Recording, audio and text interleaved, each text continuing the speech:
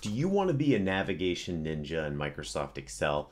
You better ditch your mouse. Join the No Mouse Club. Check these out. You already know that if you use the direction keys in Excel, you can move from cell to cell. But did you know that if you hold Control and you hit your direction keys, it's going to make you jump to the end of any contiguous row or column where there is or is not data? Check it out. You can jump around really fast. Not impressed? I'm not surprised.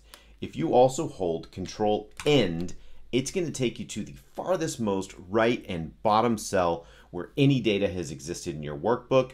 You don't like being down there, hit Ctrl Home. It will take you back to cell A1. Want a slightly more controlled scroll? If you hit Page Down, it's going to take you one page view down, and within the screen that you're on. Page Up is going to do the opposite, taking you up.